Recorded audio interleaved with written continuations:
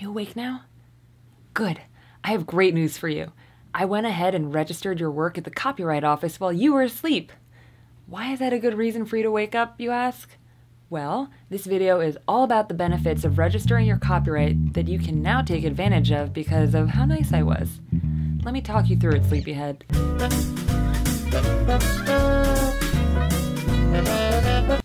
My name is Courtney, and I'm from New Media Rights, a nonprofit legal clinic that focuses on helping out artists and entrepreneurs with their legal issues. So yeah, we're still talking about copyrights. In our last video, How Do You Get a Copyright?, we delivered the shocking revelation that creators get copyright protection for their work as soon as they create it. But you can also formally register a copyright with the federal government, which is completely optional, but it does have its benefits. Benefit number 1. First of all, registering your work means that you have the power to sue when someone infringes on your copyright.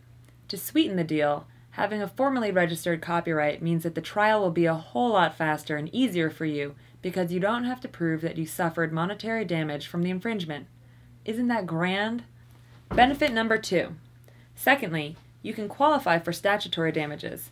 Statutory damages are an amount of money that the infringer pays you, which can be between $750 to $150,000, no matter how much profit the infringer made from his or her actions. When you register, you might also be reimbursed for your legal fees.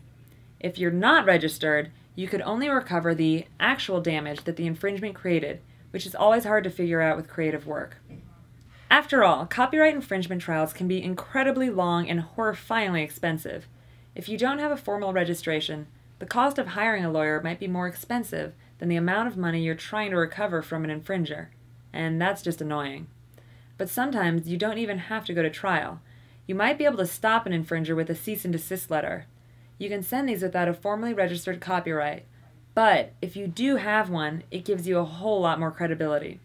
The infringer might stop anyway when he gets a letter, but he'll be even more likely to stop infringing when he gets a letter explaining that he'll have to pay statutory damages. So, at this point, you're probably really curious about registering your work with the Copyright Office, but you're wondering when you should do it. Well, you're in luck because I'm about to tell you. For one thing, you should register before somebody infringes on your copyright so you can better enforce that copyright when it does happen. Otherwise, you should register within 3 months from the work's first publication date, even if it's already been infringed on. Okay, so you complete the application and send it in. The copyright takes effect the moment the Copyright Office receives your completed application. And by completed, I mean the application itself, the requisite fees, and deposit copies. And remember, I said the moment they receive it. They don't even have to actually approve it for it to take effect. You can register a copyright for a published work or an unpublished work, but if you make any additions or edits to your work, you have to register again and update your application, which means, yep, you have to make another payment. On the bright side, at least you don't need a lawyer to register a copyright. But if you want help, there are lawyers who will be glad to help you.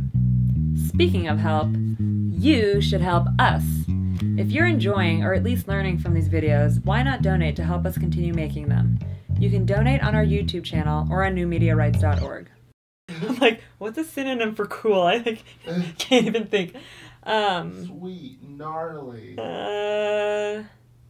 Swag.